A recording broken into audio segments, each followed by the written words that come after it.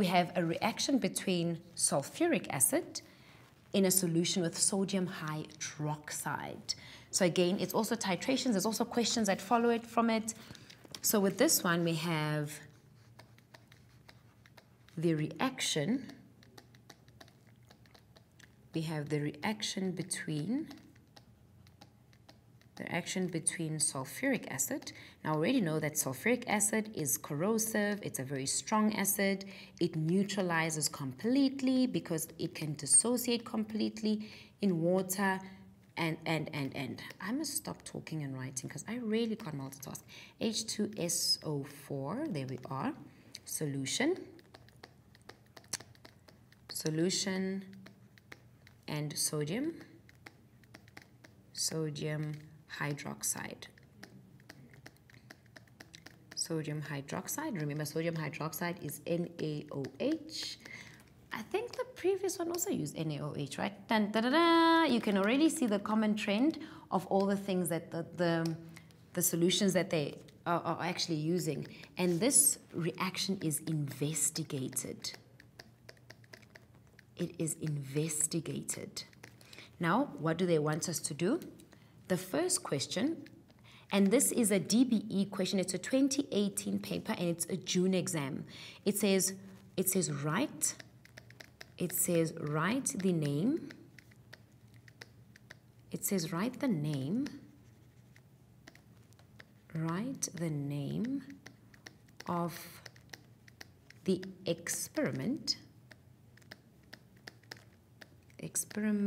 experimental procedure. And now there's actually a picture here, and the picture is a picture of a burette. There's a flask. They're showing us that they're pouring the acid and so forth, right? So there's a diagram of a burette. So now here they're telling us write down the name of the experimental procedure. So now remember, if you go to the doctor and you went to get your brain checked, you can actually say I went to a neurologist, right? And if you're taking a car and you're spinning around in circles, you don't say spinning around in circles, you are making a donut, right? So everything we do has got a name for that procedure. So it's the same thing. When we take sulfuric acid in a solution of sodium hydroxide, we don't call this experimental procedure mixing or experimenting. No, there's a name for it. And the fact that they've given us a diagram with a burette and a flask, there's a base, there's an acid, and so forth, it means it is titration. Titration is when we are trying to neutralize a base using an indicator, right? And I showed you the diagram and so forth. So with this one, named the experimental procedure, it is called titration. It's called titration. Some people also call it volumeric analysis. So just in case they ask you, what is volumeric analysis, and they don't write titration there, you know volumeric analysis is titration. It's just another fancier word of saying it. Now, what is the function of a burette? What is the function of a burette? What is the function of a burette? And I want to go back to you mixing your special drink in the kitchen. You have your glass of water, you have your teaspoon, and you're pouring the concentrated drink on the teaspoon, then in the water, so that you measure it correctly and you know how many teaspoons you actually put in the water to give you that perfect drink.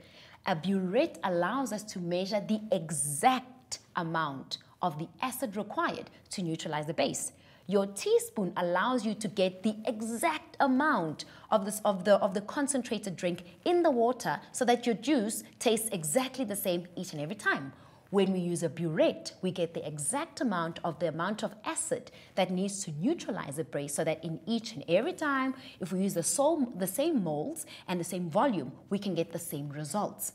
So a burette, like a teaspoon when you're making your drink, will help us to measure.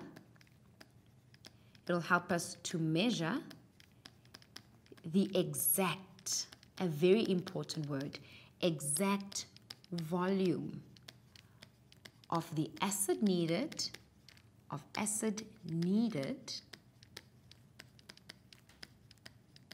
to reach the end point. And remember, end point is when you have that light pink, or it's the acid needed to neutralize the base. You see what I did there? I spoke about the volume, I spoke about the acid, that we are trying to neutralize them. I didn't say it is when the function of a burette is for us to reach endpoint. There's no conjunction there. Endpoint, burette, no. The burette helps us to reach the endpoint by doing what? By helping us get the exact amount or the exact volume of the acid needed to reach the endpoint. So make sure that you get those wordings correct. It's actually very easy marks. I see that this was actually for 1 mark in the exam. So now we have here, define an acid in terms of Arrhenius' theory. I'm just going to write done because we've already looked at that. Done a lot. Arrhenius' theory says it will donate an H+, where the Lowry-Brownstedt theory says that it will form the H3O+ in solution. So let's look at the next question. Here we have, give a reason why sulfuric acid is regarded as a strong acid. Now I'm also going to say done on this one. I want to take you back on this slide here, just in case you've just joined us. But sure, we've actually worked a lot today. If I look at this one here, was it this one? Okay, I think, oh, there we are. So why is sulfuric acid regarded as a strong acid is because sulfuric acid, we can start off there as H2SO4 and we can ionize it completely until we have SO4 2-. So remember, if something is a strong acid, it means that it ionizes completely. If something is a weak acid or a weak base, like how we saw in the previous question, it'll partially ionize, but not completely, right? And if something ionizes completely, it readily has these H pluses in solution. But if something ionizes partially, it doesn't really give off, you know, but if something is strong, it really goes for it. So let's look at the next question that we actually have. This was actually a nice question paper. Let's look at the next question. So now they've given us a reaction. We need to calculate something. So we have a question that says, during the titration, we have a learner. We have a learner that adds, I'm still going to work here, so I have space there, 25 cubic centimeters of NaOH, and there's with a concentration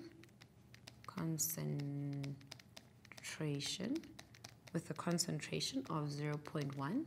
Concentration is always in mole per cubic decimeter. As you can see, it's exactly the same thing the whole time to a flask. So this is what they're doing to a flask, and titrates, and it titrates this solution,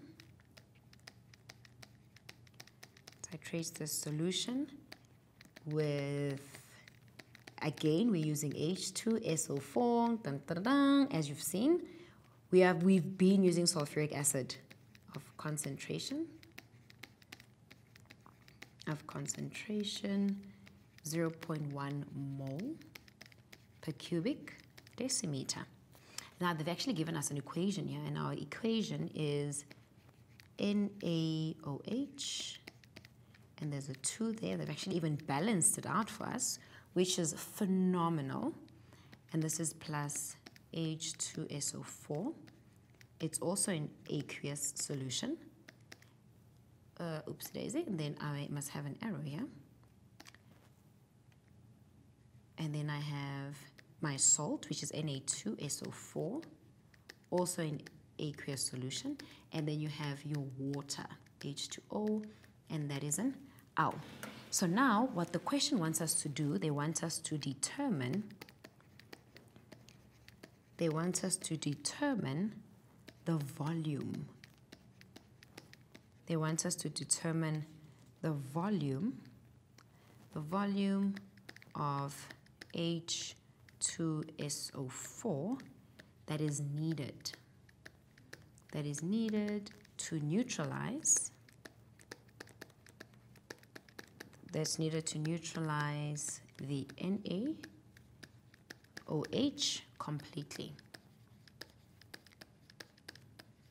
Okay, I'm going to work down here. So for the NaOH, what do I have? I'm given a volume, and my volume is 25 cubic centimeters. I'm given a concentration, which is 0.1. Let me see, under my H2SO4, I'm only given the concentration, which is 0.1. And remember, concentration is in mole per cubic decimeter. I also have mole per cubic decimeter on this side. And they want me to calculate my volume, right? And like I said before, if you have to calculate volume and they didn't say that you must convert it to cubic decimeter, you can calculate the whole thing and just not convert anything. And then maybe at the end, if you need to, convert it then to cubic decimeter. But in this case, this question doesn't say anything. It just says determine the volume of the H2SO4. So this is the formula we're going to use. So I'm going to show you two methods of doing it. This is the first one. So most teachers like using this one, but it also depends on you. I also am somebody who likes taking the long way around. So you can use Ca, so that's the concentration for your acid, the volume for your acid, all over the concentration for your base, and the volume for your base equals to the moles of your acid over the moles of your base. Now, I'm here. I'm going to use all that I'm given and leave out what I don't have. Let's look at my mole ratio. I've got a 2 there, and if there's nothing there, there's an invisible 1. So my acid, which is my sulfuric acid, I do have the concentration. I replace the Ca with 0.1. I don't have the volume for my acid, so that is what I'm looking for. I'm looking for the volume for my acid. All over, the concentration for my base is 0.1. The volume for my base is 25. The moles for my acid, there was nothing there. It's an invisible 1. The moles for my base is a 2. I'm going to do it the long way around. I'm going to cross multiply. That will multiply with that denominator. This numerator will multiply with that denominator. 1 multiplied by that will give me 0.1. 25 times 1, so it will remain. Here I'm going to have 2 multiplied by 0.1, and I don't have the volume for my acid. If I want VA on its own, I'm going to divide both sides with what is irritating the VA. In this case, I must divide both sides by 2, 0.1. What to do on this side, you do on this side. If you must buy a Mother's Day present, you must buy a Father's Day present. So you only don't do it on the one side, you have to do it on both. This and this will cancel. I'm going to have the value of VA. Let me see what I get. Let's get our calculator ready. So I have at the top of my equation, I have 0.1, close my bracket, multiply that by 25, close my bracket. At the bottom, I have 2 multiplied by 0.1, get an equal sign, and then I get the volume for my acid as 12.5, and remember your answer is in cubic centimeters, all right? If you had to get it to cubic decimeters, then you'll then divide this answer by 1,000, and then you'll get it in cubic decimeters, right? That's the one method that you can actually use. But then I actually want to show you guys another method that you can use. Let's see. Let me erase this one so that you guys can keep with me so I don't have to move from the slide. But that's the one method. I really hope you wrote this down, but I'm just thinking then I don't have to go back and forth with slides. But or, remember, let me just write or here. So this is another method. So I always teach my kids both actually. So in this side, I have the only unknown I don't have here is my moles. Here I don't have volume and I don't have my moles. I only have one unknown, I have 2 unknowns. I've got more information by the NaOH than I do have from the sulfuric acid. So what you can do is you can say the concentration of your NaOH, which is N over V. Concentration is always N over V, which is N over V. I have my concentration, which is 0.1. I don't have my moles, so I'm going to keep that as N. I'm given my volume, which is 25. Let's solve for N over 1, cross multiply. So N is equal to 0.1 times 25. Let's see what we get here. If I say 0.1 multiplied by 25, I get 2.5. So I'm going to get my moles, my N, as 2.5. Now I want to take you here. I've got a ratio of 2:1, 2:1. If this represents 2 moles for this side, I need to divide it by 2 to get the value of 1. Let's see what we get when we divide that by 2. So I'm going to divide that by 2, and then I get a mole ratio of 1:5. So therefore, underneath here, I can say the mole ratio for this one is 1.25 moles. And how did I get that? If for sodium hydroxide, 2 moles is 2.5, the value of 1 mole is 1.25. Then what do you do now? Let me just use a different color. So I can then say the concentration for H2SO4 is also equal to N over V. I do have my concentration, it's 0.1. I do have my moles, I just calculated it as 1.25 all over my volume. Now you need to cross multiply. Remember, we needed to calculate the volume for the sulfuric acid. 1.25 multiplied by 1 will give me 1.25. And then I will get 0.1 V.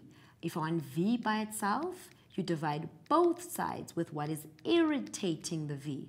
So this and this will cancel, and therefore V. See what we get here.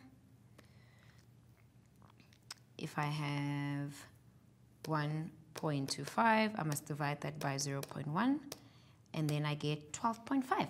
Exactly as I got on the other side, 12.5. Remember, this volume is in cubic centimeters.